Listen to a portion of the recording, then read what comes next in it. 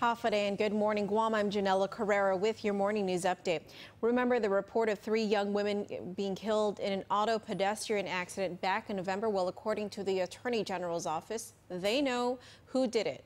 Quadlin Lane Gorong was indicted yesterday on charges of 3 counts manslaughter, 3 counts negligent homicide, reckless driving, and reckless conduct. All but the manslaughter charges were attached with special allegations of use of a deadly weapon in the commission of a felony. Gorong is believed to be the driver of a vehicle that struck 16-year-old Sally Sanchez, 16-year-old Julia George, and 19-year-old Cherika Gallon in the zero-down area of Jigo.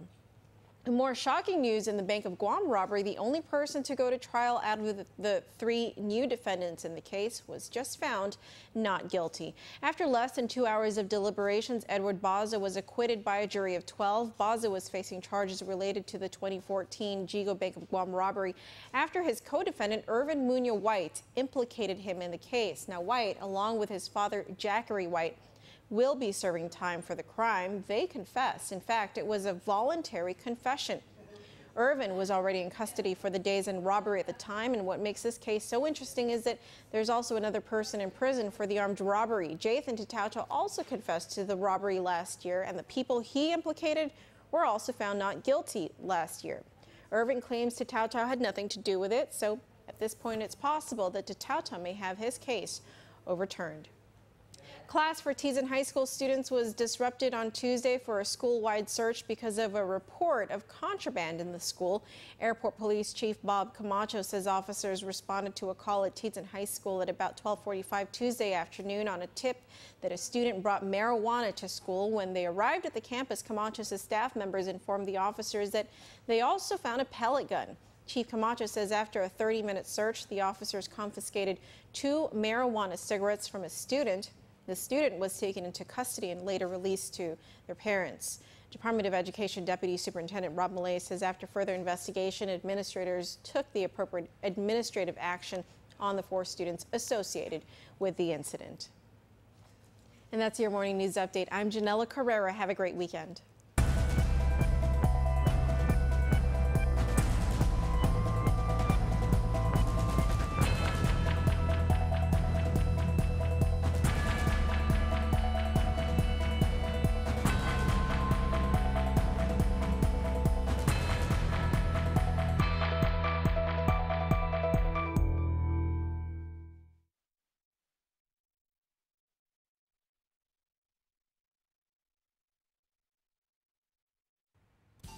Happy weekend to you and welcome to the local weather forecast. I'm Joanna O. A trade wind disturbance that brought some shower and winds during the week is gone after helping us with potential fire conditions.